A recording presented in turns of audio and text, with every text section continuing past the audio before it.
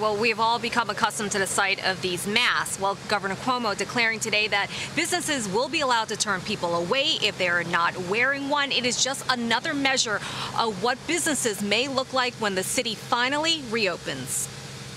We're not there till the day we declare it, but we are damn close. No exact date given, but both the mayor and governor appear optimistic New York City will soon reopen. Within a week or two is the best guidance given by de Blasio. And when we do, a minimum of 200,000 New Yorkers will be coming back to work, a maximum of 400,000. The city is the only region left in the state that has not moved into phase one, having not met the important requirement of a minimum 30% vacancy in hospital beds. But some city business owners are not waiting for the official call.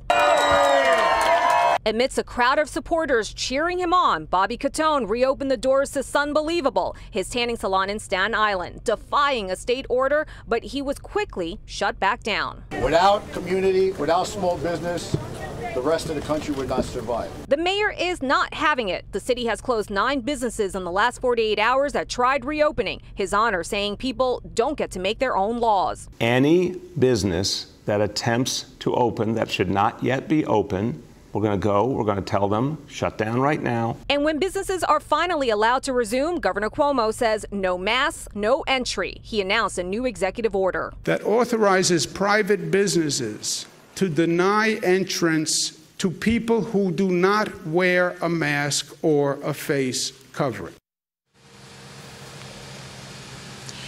And the owner of Sunbelievable was slapped with a $1,000 summons. He has vowed to keep fighting to reopen. We're live in the Great Kill section of Staten Island tonight. I'm Shirley Chan, Pix 11 News.